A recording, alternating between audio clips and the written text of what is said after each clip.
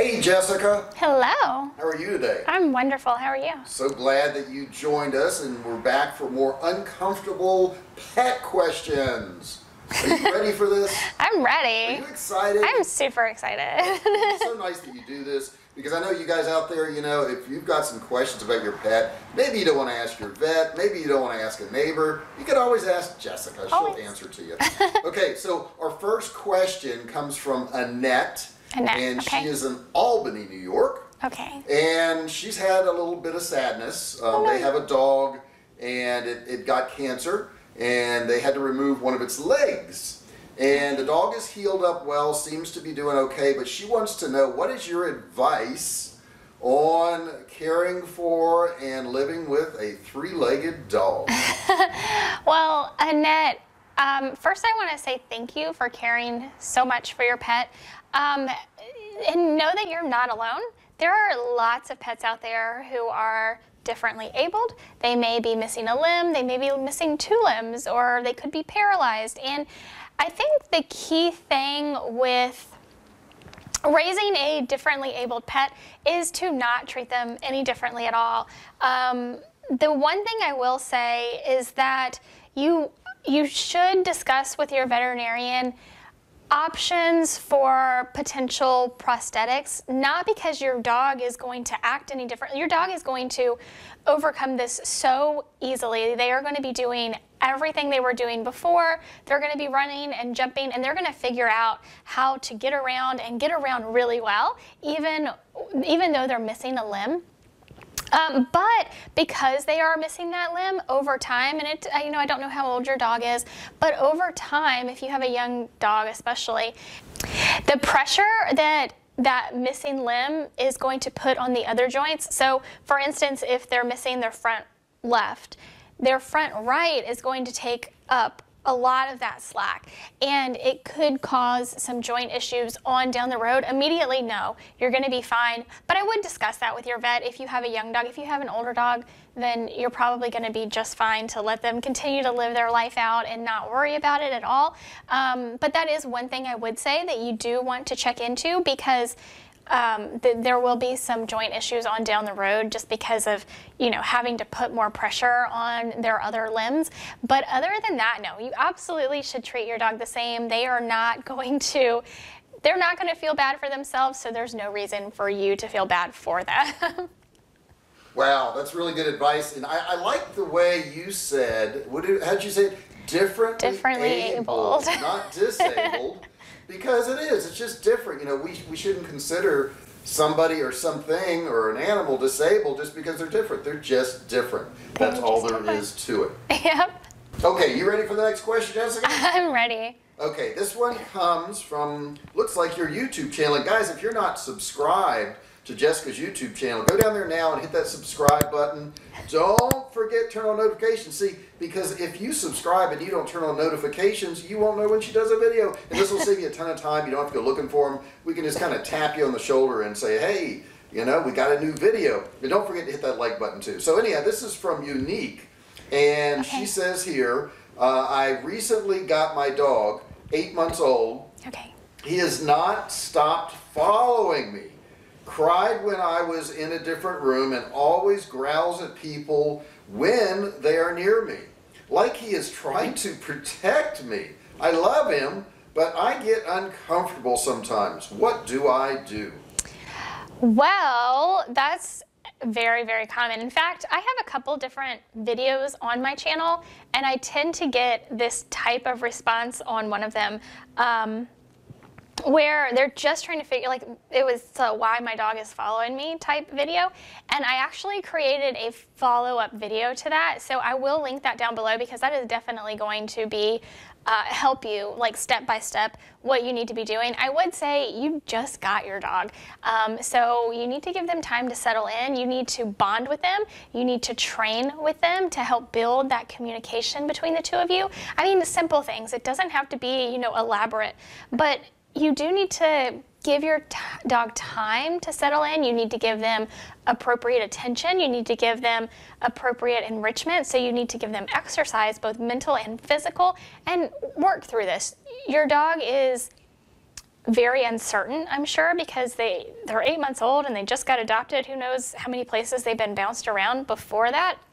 Very uncertain. So we want to provide them with certainty. We want to provide them with stability, with routine, with good communication, which is where the training comes in. So, and we also want to, you just got your dog, so I wouldn't jump into, oh my gosh, my dog has separation anxiety. But on down the road, once you start doing all of these things, if you're not seeing significant improvement within a month or two, then we can look at potential separation anxiety issues. But that's, just to put that out there, that you may want to look at that in the future. But right now, your dog is settling in. So we want to create routine. We want to create communication using training, positive reinforcement training, and we want to make sure that they're getting plenty of mental and physical enrichment, exercise. So let's get all of these in place and build a good solid foundation for your dog to become comfortable in the home, and then we can reevaluate.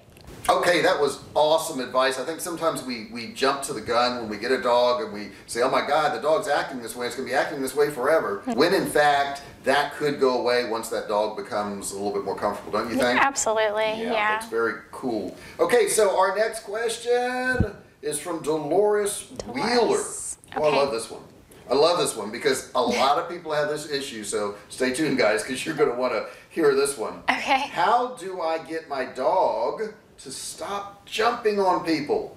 She is rough and more powerful than she looks. It annoys people and me. And they got a frowny face here, as you can see. What do we do, Jessica? Okay, jumping is very common, and Dolores, I completely understand, especially when you have a big dog. The thing is, even with little dogs, people tend to not train the jumping out of dogs because they're so little, but really all dogs do this and all dogs really need this training. First of all, I would say go through my beginner dog training series. I do talk about jumping, but there's so much more, and I kind of build up as you need to work with things with your dog.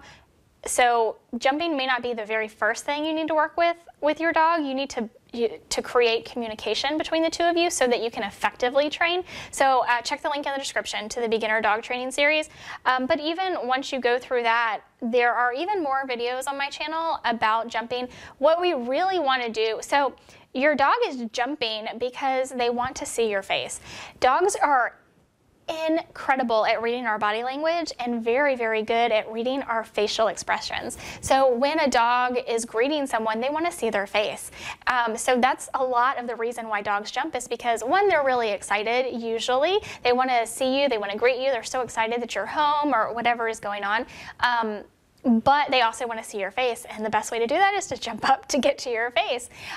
So we want to train impulse control, and so there are a number of different videos on my channel that talk about how to help your dog and train impulse control, because we want them to be excited, to be happy that we're home, but we want them to be able to rein that in and behave more appropriately on which is really our standard, not theirs.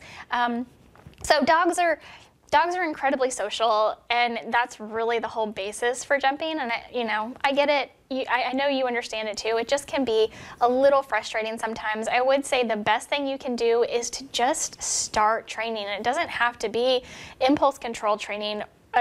In fact, I would say don't start impulse control training right up front. We want to start by building a good communication channel between you and your dog, which is, again, why I created the beginner dog training series, which, again, is linked below in the description.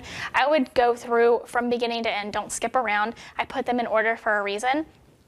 So go through that whole series and work with your dog week by week.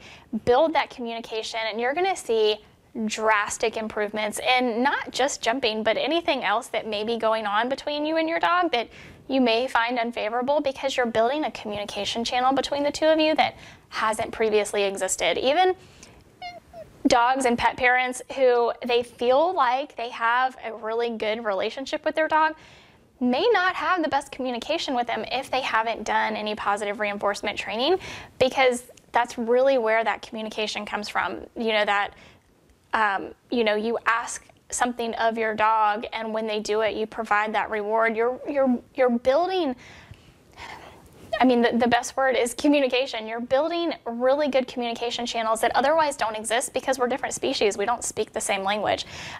Even our body language, they're really good at reading ours. We're not good at reading theirs. So we need to create those channels to communicate with our dogs in other ways. So kind of a long story there, but I hope that helps answer your question, because there is plenty we can do, and building communication is the foundation of all of that.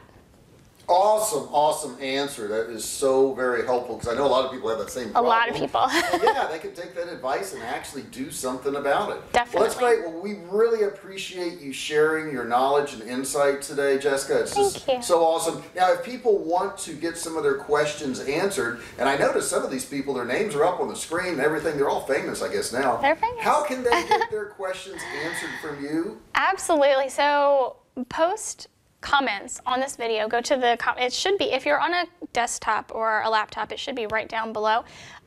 Post your comments, and that's for questions or anything else you have. It doesn't have to pertain exactly to what I spoke about in this video. In fact, if you have questions different from what I spoke about in this video, that's amazing. Go ahead and post them below. And I will get notifications from YouTube that you did that, so I can respond to you. You can also join the group, join the family. The link is in the description. There are thousands of other pet parents in the group, and we're all just waiting for you to join. You can share pictures and videos. You can ask questions. You can help other pet parents if you happen to have some really good advice in a certain area. When they post questions, it's a really great community of like-minded pet parents, and we're all just waiting for you to join. So those are going to be the two best ways to get your questions answered. Now, what if they wanted to get more training for their dog? How can they get more information from you, Jessica? Yeah, there's 2 links in the description. The first is my ebook, and it covers the 7 miracle steps, what I call the 7 miracle steps. These are the 7 canine commandments that they're the foundations of training that I go over and I put in place in every home that I go into and train in a home before we start any other training. So I definitely recommend that for every pet parent, and it's incredibly inexpensive, and you can just click the link below, get it downloaded to your computer or your iPad, wherever you're using, right away, and start reading. I also have online video training courses, and that is also linked in the description below. So it's the videos that you can watch and implement right away with your dog. And it builds on the 7 canine commandments, which is in the ebook. So definitely, there's a ton of information there, and it's all available just with the click of a button. Okay, now they should also do what right now?